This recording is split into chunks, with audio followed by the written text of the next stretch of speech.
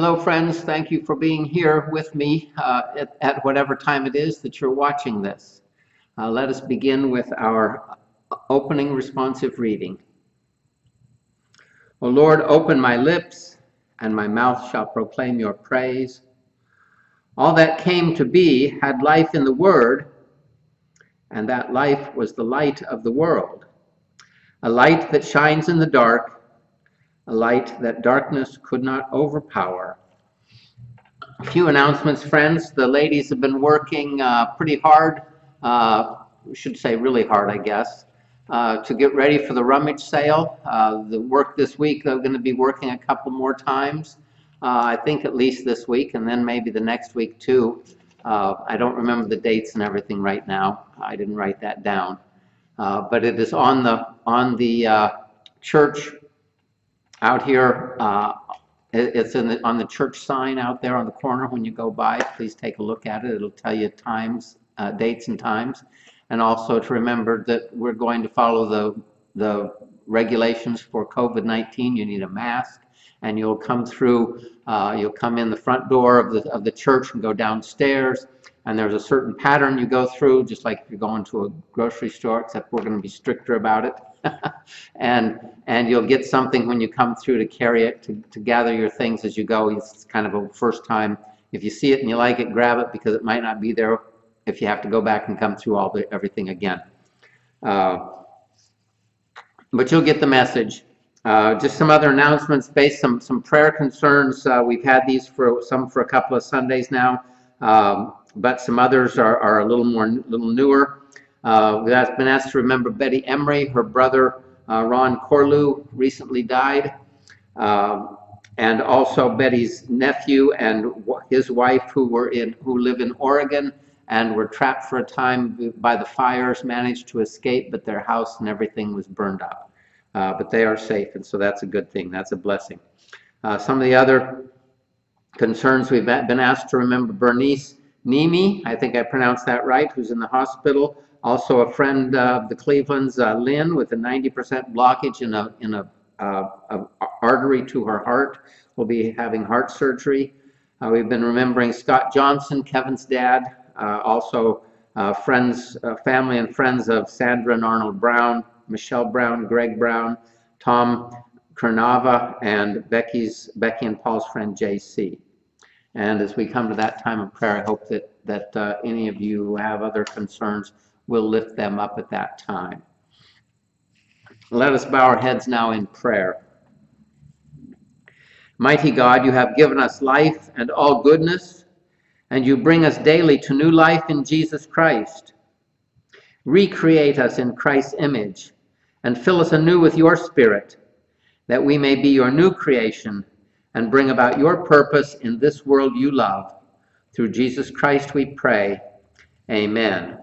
Our first hymn today is Come Holy Spirit, Heavenly Dove. It just kind of came to me this morning that we should sing this hymn. So I looked it up, and the words are on the screen in front of you. Come Holy Spirit, Heavenly Dove, with all thy quickening powers, kindle a flame of sacred love in these cold hearts of ours. In vain we tune our formal songs, in vain we try to rise. Hosannas languish on our tongues, and our devotion dies. Dear Lord, and shall we ever live at this poor dying rate?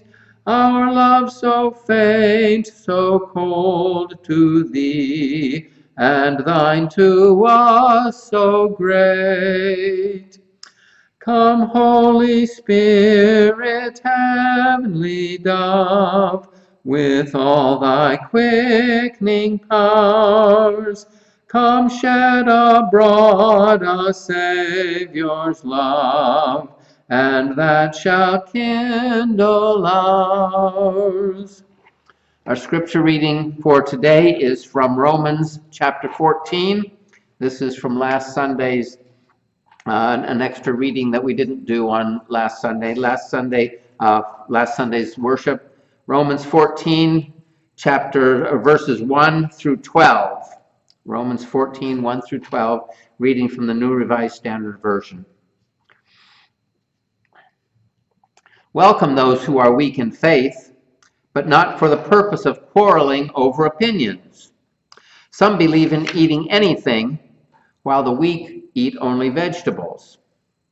Those who eat must not despise those who abstain, and those who abstain must not pass judgment on those who eat, for God has welcomed them. Who are you to pass judgment on servants of another?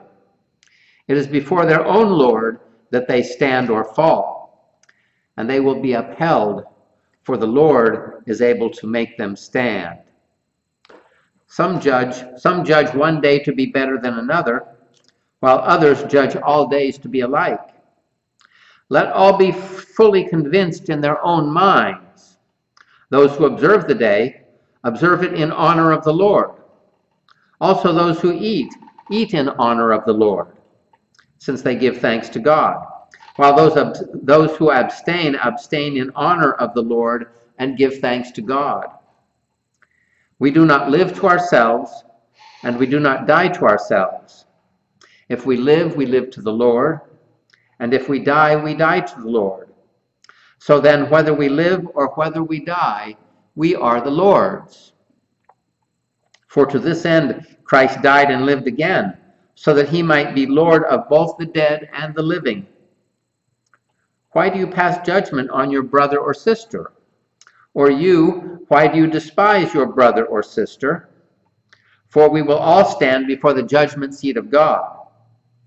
For it is written, "As I live, says the Lord, every knee shall bow to me, and every tongue shall give praise to God." So then, each of us shall be accountable to God.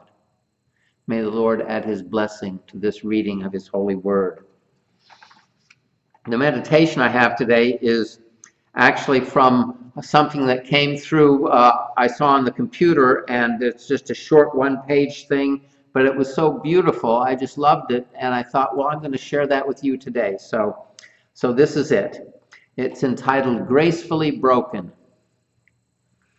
I was at Dollar Tree last night, and there was a lady and two kids behind me in the long line. One was a big kid, one was a toddler. The bigger one had a pack of glow sticks, and the baby was screaming for them, so the mom opened the pack and gave him one, which stopped his tears.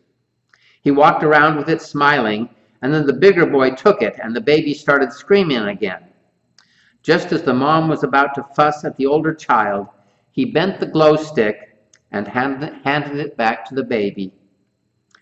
As we walked outside at the same time, the baby noticed that the stick was now glowing. And his brother said, "I had to break it so you could get the full effect from it." I almost ran because I could hear God saying to me, "I had to break you to show you why I created you. You had to go through it so you could fulfill your purpose." That little baby was happy just swinging that unbroken glow stick around in the air because he didn't understand what it was created to do, which was glow. There are some people who will be content just being, but some of us that God has chosen, we have to be broken. We have to get sick. We have to lose a job. We go through divorce. We have to suffer with the disease of addiction. We have to bury our spouse, parents, best friend, brother, sister, or our child. Because in those moments of desperation, God is breaking us. And when the breaking is done, then we will be able to see the reason for which we are created. So when you see us glowing, just know that we have been broken, but healed by his grace. Amen.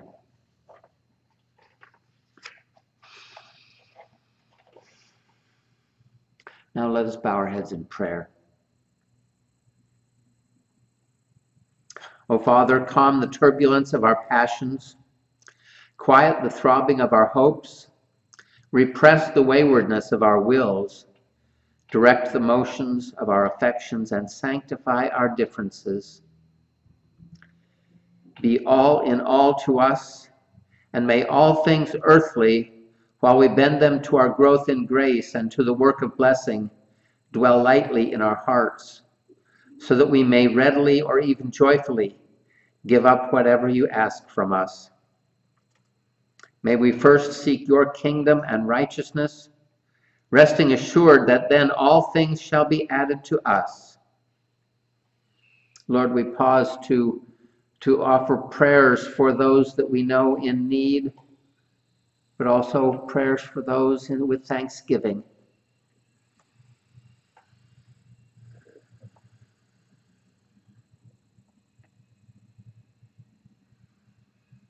Especially, Lord, we pray for Betty, for her nephew and his wife, for Bernice and Lynn, for Scott and Michelle and Greg and Tom and JC,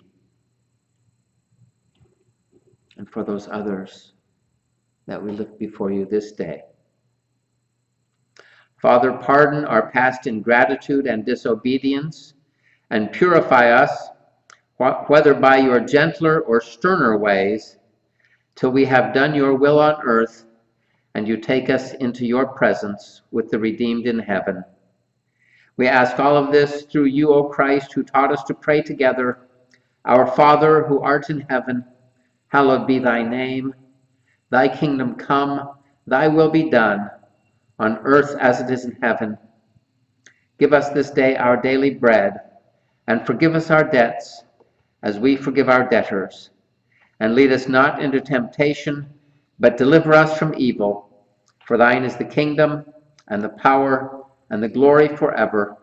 Amen.